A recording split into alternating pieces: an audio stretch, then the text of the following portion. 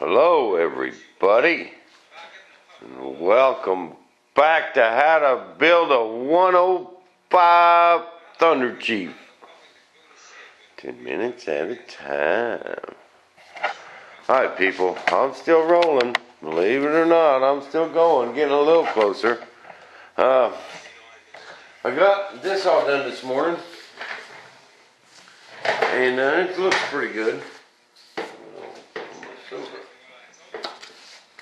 That's what that is.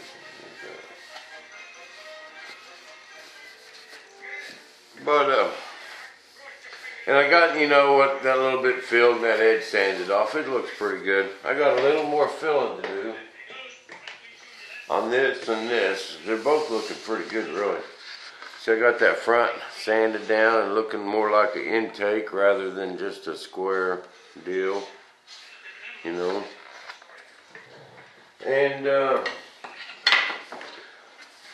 my elevator, my horizontal step. Get that terminology right.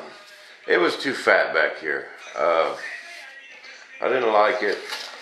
I think them big old fat leading edges make it look like a sloppy build job. It didn't sand enough. Something, I don't know.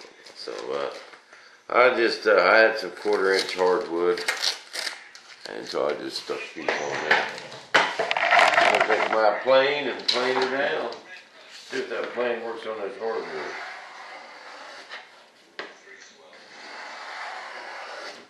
See, you hold it at the same angle as your elevator. You can line it up right here. And man, that gets it to where you don't have to sand hardly any at all.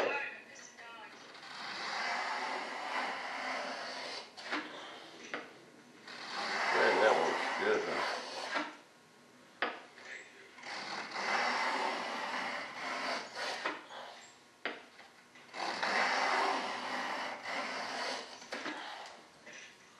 Now I'll just take me some CA, soak this wood, and then just fill it and prime it.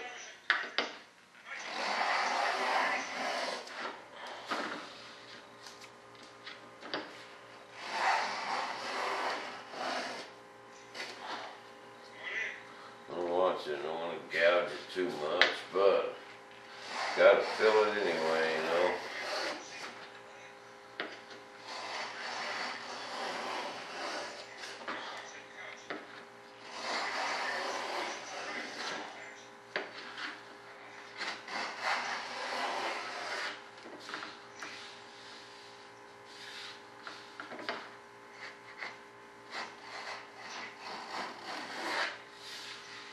And a happy Veterans Day to all you veterans out there. We thank you for your service and going to watch your war movies all day today.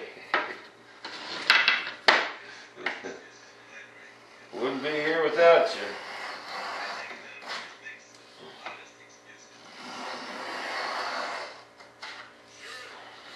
you. Wouldn't be here building airplanes 10 minutes at a time without you.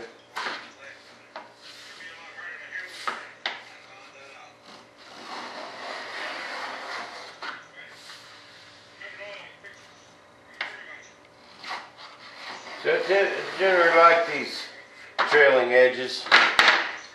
I don't like them to a point because it's too hard to mold, but I like it about a 1/16 of an inch.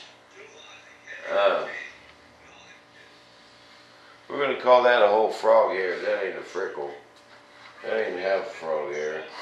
1/16 is a whole frog hair. And a freckle's half a frog hair. People that didn't know. Freckle is a half a frog hair.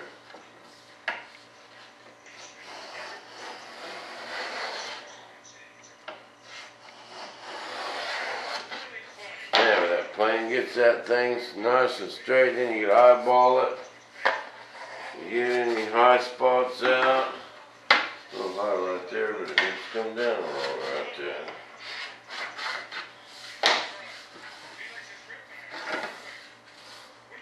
Bam, that's a lot better. Now once I sand that, that would be nice. I'm going to use my old 36. I've got so much filling to do and priming. So I'm going to get this to where one more coat of primer will do it.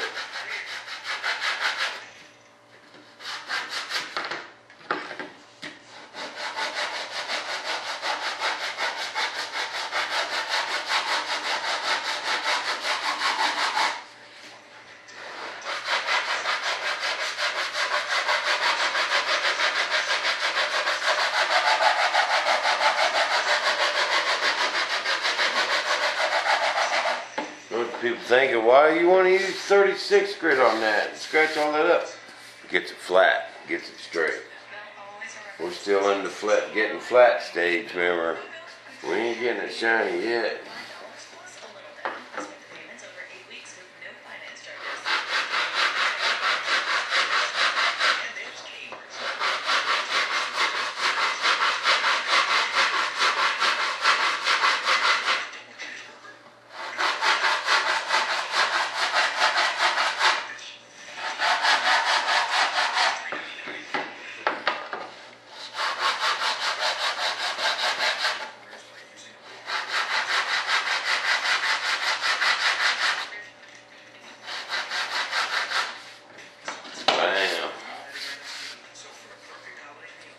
That looks a lot better.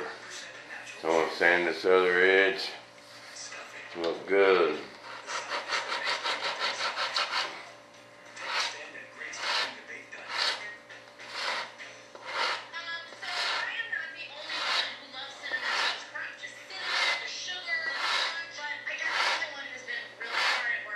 But when we CA them parts, we really got to make sure we got it sanded pretty good. Because if you start sanding on anything real hard that you just CA'd, you sand through it and then you just create more problems. So you just got to make sure you get it sanded good. Then when you CA it, fill it, put a big old heavy layer of bottom primer on it, and it's good to go. Okay, then I'm going to take it, all my little pieces here. I just want to go one more round of filler. Really, that ain't bad. This stuff is just one coat of primer so far, and it's looking pretty good.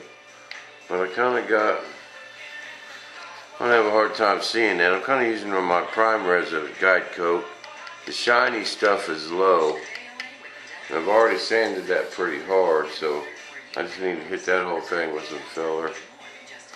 Anything that's shiny, which is going to, you know, kind of jumping out at me, fill it with your finger. Little spot right there. Anything that's shiny and off colored you need to look at. I got this crack already. All that stuff's looking good, man. See my edge in there? Doing them separate, and that corner's nice.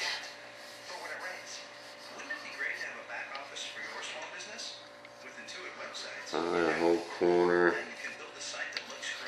Now when I prime this and sand it, it's ready for panel lines. I don't like that 2 or 3, 4 coats of primer. You're just wasting time, wasting primer, wasting money. You just take your time and really look it over. If you have a hard time seeing, it's kind of cloudy out and rainy today. You take this stuff outside, bam, man, all that stuff just jumps right out at you. Take your time to do this, your paint jobs will turn out a lot better.